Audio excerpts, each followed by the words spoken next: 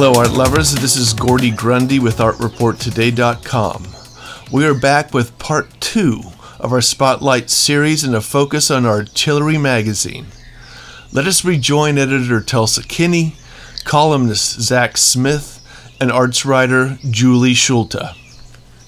I mean, and that's okay. I mean, that's like, you know, the Hammer openings. There's many times at the openings I will not go in and look at the art. I just haven't. And I'm like, oh, I'll come another time. You know, so, and I do. But, yeah, I mean, that's kind of interesting. So New York doesn't know how to party, Zach? Is that what you're saying? I would say that, well, all the rooms are, all the ceilings are lower. All the rooms are smaller.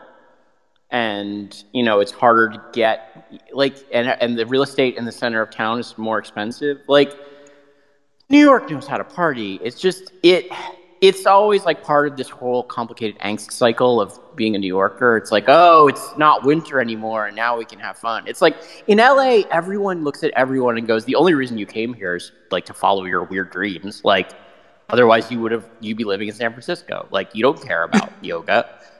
So everyone knows that everyone in LA is, like, here to, like, have fun. And that just, like, I think it influences a lot of things, like, on a low kind of unconscious level. I think you didn't, like, you know, there's this line in Alice in Wonderland where the cat says, like, you wouldn't have come to Wonderland unless you were nuts like us. You know? And it's Right. like, people don't just go to LA or even, you know, as a professional, stay in LA and then go, like, make art because they're like, this is the most responsible thing to do. And I think that informs everything about the city's cultural life in a subtle way that means it's always a little bit different. Like, if you wanted to be responsible, you'd move to San Francisco, right? You started a green business, like, entirely green, and you do yoga. And everyone here's like, I kind of want to do yoga and I kind of want to be green, but I kind of just want to have fun. And therefore you live in LA. But you're like, I'm not ready to completely give up on doing anything, so I'm not in Honolulu. Like, I haven't moved, like, completely to a tropical setting. I want all the benefits of a city, but I still kind of want to be a lunatic. And, you know, LA is kind of like, it collects a certain bandwidth of people. Yeah. I mean, We like you know, bandwidth. yeah. And you do have to figure out how to afford living in LA also, right? The same goes for New York. Well, right. I mean, it used to not be, though. LA used to be kind of, but anyway. So, well, I think you do get some really cool collab spaces here because LA has a wonderful, like, because the space issue in LA is very different than New York. Like, in New York, you have to move to the periphery and get a warehouse or a big gallery or get a studio space. Whereas in LA, you can get a studio-sized space with a few friends in the middle of town. For, you know, if you split it properly. So that is, it's expensive, but it's not expensive if you have, like, a scene. And, like, the art world kind of depends on groups of 5 to 20 people who all just decide, like, let's all be friends and support each other. Like, that's kind of the first step in the art world. And art school is kind of a way to buy your way into that for a lot of people. But, like, you need that. You need places where people can just live and work, and then they're all friends. Like, that's actually kind of a unspoken absolute necessity of any city that becomes, like, the hip, cool art city, you know? Definitely happens in Europe. And the fact that, you know, you can, I mean, downtown LA was going up and up and up and up, and then, you know, there were the riots and everything, and, you know, rent is actually still, you know, it's terrible, but you can get a warehouse space for a decent price, and people still come here, and that's gonna stay like that for at least 5 more years, and then it'll. Okay, you know, who knows good what to happens know. then. Good to know. Good to know. Well, Tulsa, what's coming up with the next issue? What are you working on? Well, we've got our, you know, I always like the summer issue to be kind of breezy. Once we did a celebrity art issue, we'll do a travel issue. It's kind of one that I like to have breezy. So this time we're doing summer reading. Perfect. So it's a lot of fun. I have a lot of things from like eye miniatures to miniature books to a filmmaker who just does films about people reading. I forgot his name. So I do like that it's kind of eclectic, and so it's kind of a fun. I like the summer issue to be fun, and then our September issue kind of going back to a more serious subject, climate change, Well, which that's a no one downer. has given a lot of pitches to, by the way. They had all this excitement about it, and then I guess people don't care now. I don't know. Well, we do what we can for climate change. That's all. Yeah, well, maybe they'll think different when, LA's on fire. But anyway. Well, what's Zach and Julie working on? I don't know. Zach, like he said, just does it whatever he wants, and I'm always never been disappointed. I don't think Julie came in this issue, but I'm going to have to lean on her. Like I said, we have a lunch date, so I'll be leaning on her. Well, Zach, what are you going to decode? I was going to let Julie go first because, she sounds like a deeper thinker than I. Also, she just hasn't got a chance to talk. Tulsa's right. I didn't pitch this round, so I won't be in the upcoming issue. My full-time job, I'm in finals, so I had to pass this time. But I have some ideas. But I think, Zach, if you're in it, you should go. I can always talk about my dream pieces. But Tulsa's also been very open with me too, which is also what I love. Is I'm able to be thoughtful and kind of come with one more piece about desire, and she's open to that. Well, I am. I mean, I love working with. Zach. I'm sure you haven't even thought of it. I will have to remind Zach, like, oh, Zach, are you going to do a column? Oh no, I know exactly what I'm putting in.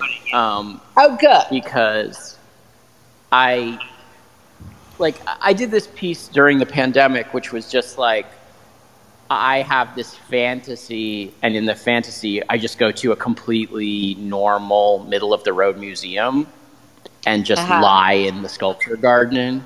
I don't even care if there's a highway 10 feet from me, and I don't care if all the most normal sculpture garden sculptures are there, a figurative kind of surrealist guy with a cube for a head and something that looks kind of mythological, but something's melting. I just want to be in a museum, just the desire to be in that space that I've kind of taken for granted for so long was oh my God, wouldn't that be great, And so I have a friend who was oh God, when the pandemic is over, we got to go to a museum. So that's we're going to go, and I'm going to be okay, I haven't been in a year to a space like this, and just sort of take it in from that point of view of suddenly appreciating all the things that we all kind of are bored with and take for granted about those spaces. So yeah, I'm going to do it, feel it, write it, Well, you also wrote quite eloquently about that, I think, in the January issue of Artillery. Well, that how you missed museums, I think, right? Well, it was just more about appreciation, I thought. Just those little things that we love, we don't think about. Yeah. I mean, I grew up in Washington, D.C., which is the museums are all free. So a thing to do when you're a kid or a teenager is you just get on the train, you go downtown, and there's a protest. There's always a protest. You do the protest, and then you go to the museums. And that was a really normal weekend for us, And so I grew up completely taking monolith American mega museums for granted, the National Gallery, and I think that when I got basically outside of DC or New York, I was oh, these aren't normal. You don't just have them. But I think being in the pandemic, and also low key, I was, recently in a museum show, and so I got to kind of tromp around the museum and be excited that, just that, like, the weird freedom of those spaces that isn't quite, it's just weirdly unmonitored. The line that really got to me was, you're in a space that doesn't want your money when it shows you something. Like, we're all in spaces where we get to see stuff all the time, you know, like, oh, like a sign and a commercial and a TV show and a thing and a video game and blah. Like, we're stimulated with stuff. But all of these things have this little second consciousness where you're like, what does it want out of me? You know? Like, someone hands you something on the street, your first thought is, what do you want in exchange? Right? Yeah. And just the fact that the museum, is just people kind of expressing their thoughts and ideas in the form of art objects, and they don't really want anything from you. These people already got everything they could possibly get. They got in the museum, you know? Right. And just to be surrounded by objects which are people expressing something and they don't want anything out of you gets rid of that little second consciousness where you're like, like, but what? But why? And you can, it's almost the opposite of the way we're trained to think about art, which is that we look at an art object as being extra smart and loaded with extra intention. It's almost like a pleasure that they have less intention than everything else, from a certain point of view. So, I'm just excited to get back out there and, I don't know, see what it's like to appreciate things again. Well, tell us about that museum show you were in. What was that? It was billed as like an expressionist portraiture show, but it was also kind of like, it was this one dude's collection, basically. And I say that because, like, it was an expressionist portraiture show, but, like, Basquiat wasn't in it, and I was like, this isn't really a survey, nice. You know, but he was a wealthy enough collector that he does have a very impressive collection. So it was like, it was at the Walker Museum in Minneapolis, and it was like Warhol and Picasso. And everyone in it was a millionaire or dead except for me. And so it was nice to see your work in that context. And it's nice to, it's also just fun to sort of like talk to the curators of that kind of show, which is kind of a historical, like, the walls are painted a certain color of brown and stuff. And it's like, okay, like, now my work is can be seen as this kind of art. And it's also like the nice thing about museum shows, which is different than galleries, is you can lurk. So you can just kind of hang out in a room and you can watch like a family of four, like, ignore 3 Picassos and then go, oh, look at this, and look at your painting. Yeah. You're like, oh, cool, And always like there's like the daughter with the green hair goes, oh, I love this, and then the mom goes, why, and you're like, okay, that's kind of what's supposed to be happening around these paintings. So so good, but I mean that's probably a column in itself. It's like what it's like to be in a big survey museum, but it's hard to do. There are certain decoder columns that are hard to write without, like, sounding like you're just bragging. It's like, I want people to know what this is like. It's a weird experience, but I don't just want to be like, hey, look at me, But the walker's something to brag about. That's incredible. That's great. Yeah. I mean, it beats working for a living. Well, Julie, what do you got on your plate? Right now, I'm really just looking forward to seeing so many shows over the summer. I get the summers off, so I plan to do a lot of studio visits as well. So I'm hoping the summer is going to be more, maybe similar to Zach in a different way, but very experiential. And I'll come back refreshed in the fall. I just want. Oh, can I ask about studio visits? Yes, absolutely. Okay, because I started off at studio visits like an artist.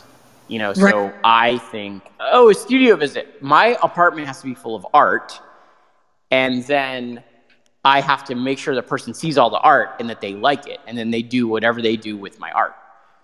Right. And I feel like to a reporter or to a curator, studio visit is a whole different thing. So I don't know. How do you, what's the point of a studio visit? How do you do one? Like, what are you looking for? Like, to you, what's a studio visit?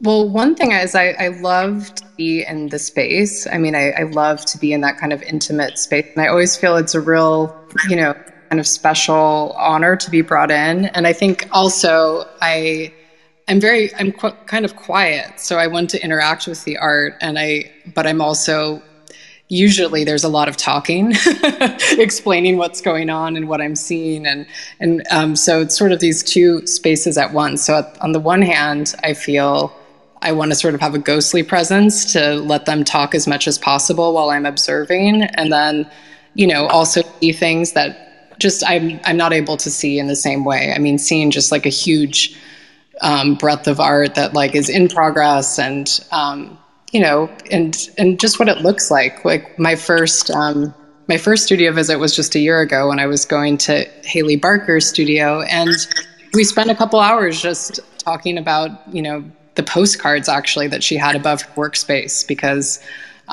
you know, I loved a particular one, and we had a whole dialogue about that. And so I guess the purpose is really different. It's, you know, I'm always a little bit of a voyeur. So anytime anyone's going to let me do that is my goal.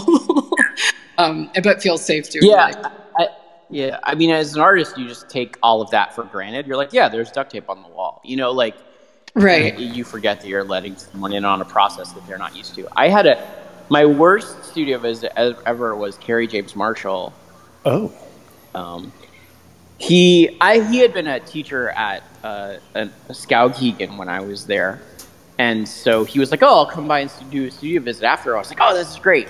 And he brought his wife, and she's a writer. And she had this old book, like this beautiful hardbound book of plays. And while Kerry James was in my apartment, he was like totally doing the thing that you described, Julie, which is like, there were some Polaroids I had on the wall, which were legit just Polaroids of my friends that read right. And he was like, these are fascinating. These are like impressionist paintings. And I'm like, that's really just Ji Young, like wearing green shorts. Like, it's legit just like my girlfriend standing on steps, but okay. But then his wife spilled water or something all over her book. Oof. And so it suddenly all became about like saving this book because oh my God. Kerry James had grown up. His dad had owned a pawn shop when he was growing up in Chicago. And so he knew how to preserve a book after the pages had gotten wet. And I was like, well, I mean, it's an anthology, right? Like, also I was thinking like, aren't you guys rich? Like, but she was like, no, this is a specific edition of this book of plays. It's an early 20th century collection. And so I was like, okay, so like what you have to do to preserve like a damaged book, like, is you have to get a bunch of pieces of newspaper and you have to or newsprint and get them wet and interleaf them through every page. And this book was like, 4 inches thick. So the whole visit was just them in my horrible, like, Williamsburg kitchen, just, like, interleaving pages in between, like, Death of a Salesman. And I was like, that was my studio visit. And I was like, okay. Oh, God. But it's an anthology. We're going to wrap it up in a little bit, but we have a question from Danila. Am I saying that name properly?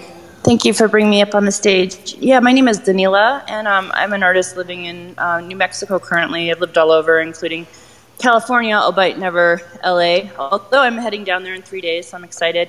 But I just couldn't help to come up and maybe have the opportunity to pose a question to Tulsa. I just feel like this is a unique opportunity. Absolutely. I don't entirely mean to name drop. However, I do know I'm friends with Max King Cap, one of your writers. So I don't know if everybody knows everyone in the team.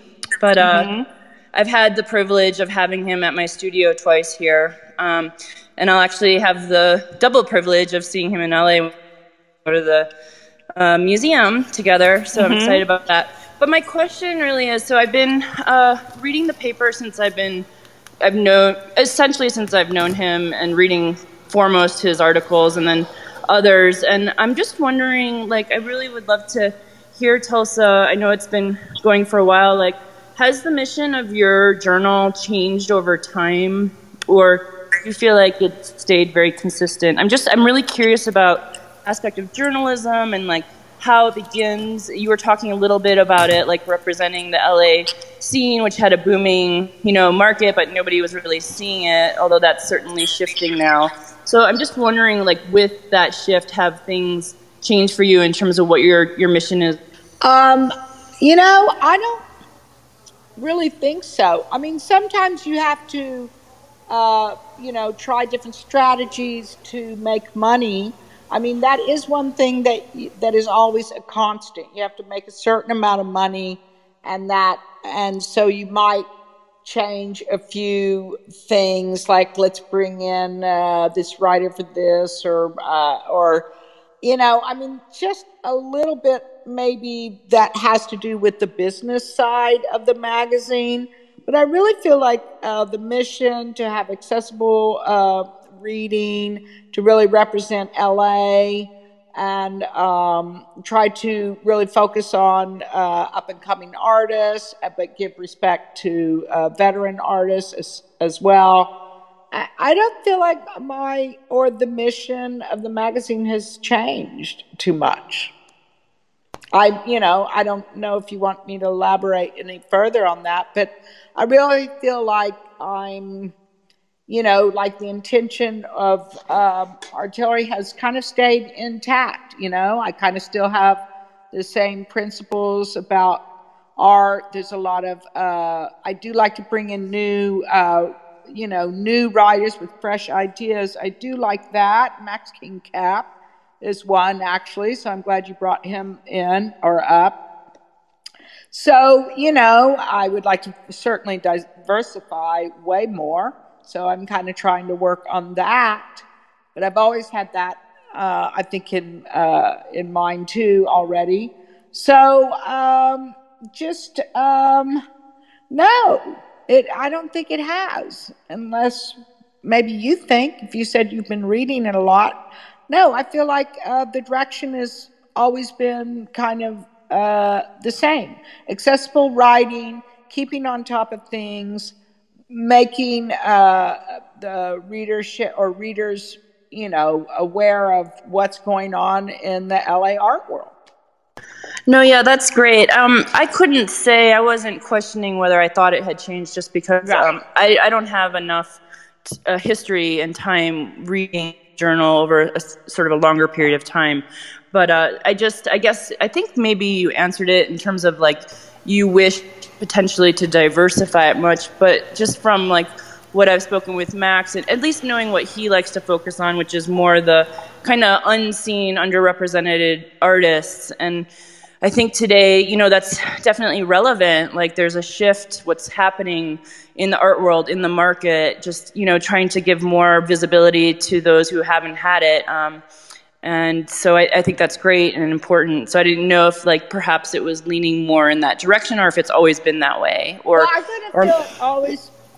I mean, I've always said, look, we don't need a review of, Jeff Koons at Gagosian. Okay, sorry, right? We just don't. Unless it was something just so egregious and horrible, then let's, But I mean, and I do like to discover people. Like, for instance, I'm not saying Emily Barker was undiscovered.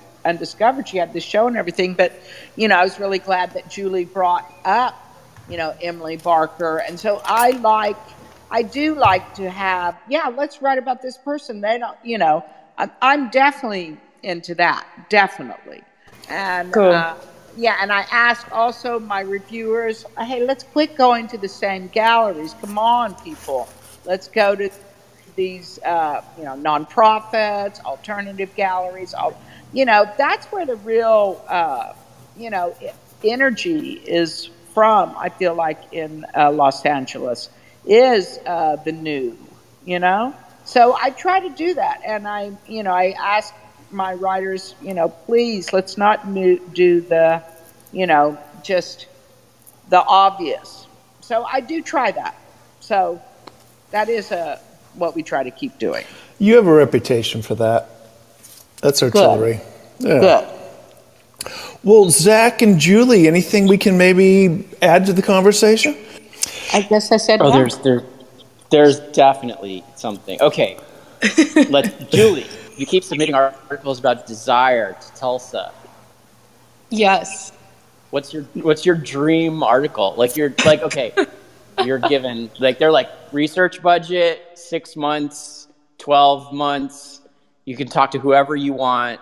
You want to say something or find something out. What would it be? Oof. Wow. That's such a good question. It doesn't have to be the one. Like, it won't be like someone listens to this and goes, I have decided to give you the money. It's like, just give us one, like something that's like a big, an art, like a Christmas present, Yeah.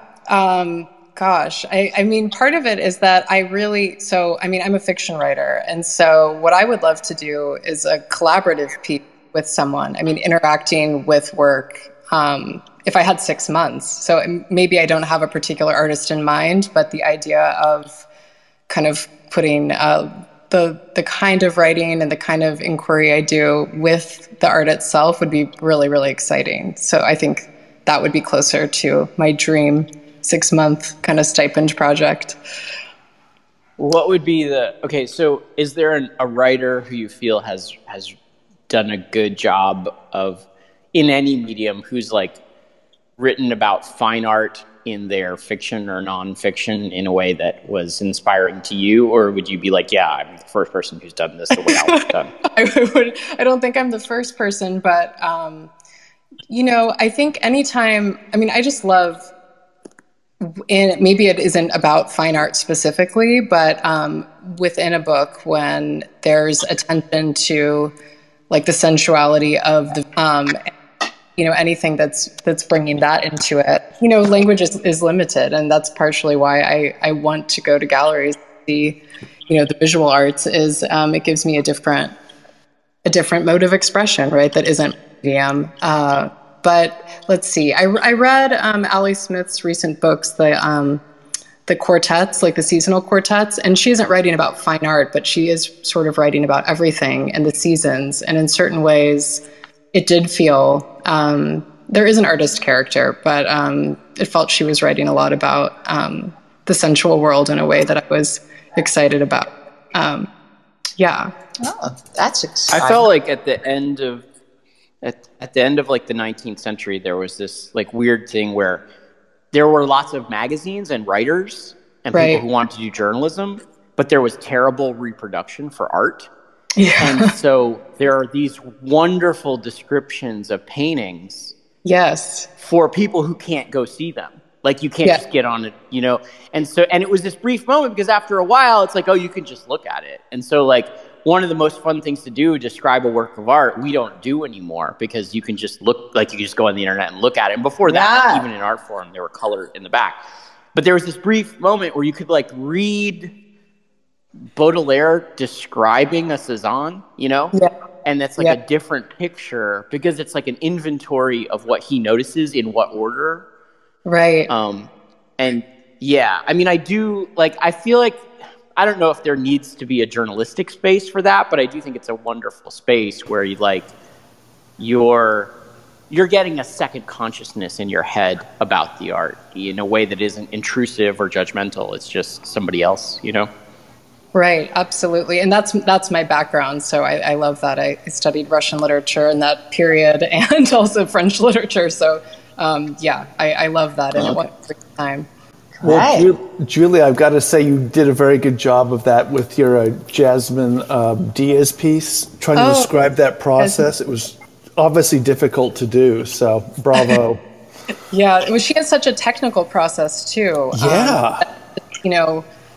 Don't have the scientific mind for, or the the spatial intelligence perhaps even for, but thank you. Yeah, it was really, really cool to have her walk me through it, and she was very patient about it. And it was also exciting because she showed me the way things would change in the light, and illumined with her phone, and it felt like like a mini lesson. And I'm always apt to be the student, so I'm fine with that. I don't have any ego involved in it, so it was really. And that was all done with what, FaceTime or something with your phone? No, we had masks, and we went that alone. We arranged to just meet on our own. So it was a really kind of special moment because I had not been in a gallery, and we were there a long time. It was quite hot, actually, for some reason. It was a really humid day in winter because it's Los Angeles, and I was just trying to not, be sweating, essentially, while she gave me so much of her time. That's life in LA, just trying not to sweat. Well, Tulsa, we kind of got to wrap it up a little bit. And I hate to do that because you're so much fun to be with. Any kind of last thoughts besides telling people to go pick up the new issue? Well, all I can say is I feel, immensely proud to have Zach and Julie talking, and representing artillery. And I'm like, wow, I'm pretty impressed. And I think we live in a very exciting time right now. A lot of shit's going down. And, absolutely. I think the art is going to reflect a lot of that. So I think that there's a lot of good things to come, It is a good time to be alive. Yeah. Like Zach was saying, it's better rich or poor, but at least we're alive. So it's all good. Yeah.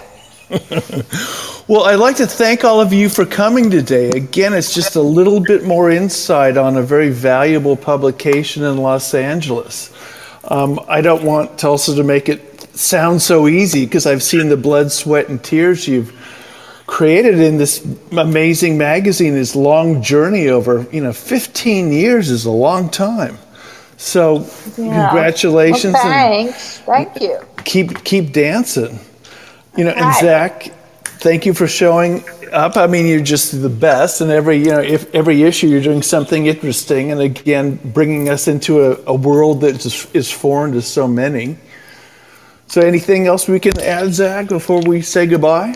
I mean, if you let me talk, I'll just keep talking. So. Well, we like it when you talk. So we'll save that for some other time. And again, Julie, I'm excited to read Julie's weird hybrid art novel. So me too. That's what I'm here for. Well, that's coming up. My daughter gave me a deadline that it's at the end of summer, so you might be reading it sooner than you think. Good. We'll be happy to follow that. Let's get you a stipend too. I also want to bring back thinking about, once again, a 19th century thing. I really want to bring back these epistolary exchanges because in my conversations with Isabel, that were through direct messages on Instagram, I noticed I was composing these long messages back to her in a way that I hadn't done in a really long time. And we were in the middle of the pandemic, no one was seeing anyone, but I think, I would like to do maybe Tulsa someday or in some space, just letters back and forth with artists and, in the ways that I loved, reading letters written by Cezanne or Van Gogh. It's still really fun. And I think it's a nice space. It's an intimate space. Let's talk about that on Friday. Okay. Julie, were you typing or were you writing by hand? Was I writing by hand? Well, I was too shy to ask her to mail things. And, she's very quiet too. So I typed it, but I would love nothing more than to send, art with pressed flowers to everyone I secretly admire. So. Well, typing and handwriting is a different process of thinking. So, but I always handwrite my notes before anything goes on the computer. So Hillary's handwritten first. Very impressive. Yeah. Keeps you out of trouble that way. Well, it's the only way I can think. I don't know. I don't know how to think at a screen very well. Yeah. If there's time for one more, absolutely. I used to be an intern at Art Forum when I was in school. Oh. And one of my jobs was to file all of the correspondence. Oh. So whenever there was an email from anyone, a letter from an artist, I would photocopy it and take it home So I have like copies of of these like of years and years of correspondence with Art Forum, and I have like one on my wall from William Vollman, the writer, to Jack Pankowski. It was good talking with you on the phone the other day. I have tried to come up with something within the parameters of your request. As I mentioned, dead artists would have been easier for me since I am morally and intellectually dead myself. But hopefully this will serve. I actually had a good time writing it. It would be nice if you enjoyed reading it too. And please find an essay and an invoice. Please call me when you get this, since I will be back from Asia for a while. Yours truly, William T. Vollman. Wow. Zach, have you ever written about your time at Art Forum? Not a whole thing. Here's the problem with stuff like that, obviously, is like... Well, that could be another column. Anything too interesting will get you in trouble, you know?